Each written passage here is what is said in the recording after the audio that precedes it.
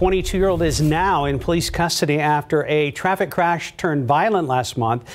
This is what we know right now. It happened a little before 5 p.m. back on January 20th on the northeast side on Mid-Crown near Walsham Road. San Antonio police say a woman was trying to exchange information with Lamarie White after a crash when police say White pulled a gun, stuck his hand out of the window and started shooting at her. This morning, White is being charged with aggravated assault with a deadly weapon. Keep up to date with all of San Antonio's top news, weather, and so much more by clicking the like and subscribe buttons below. And once again, thanks for watching KSAT.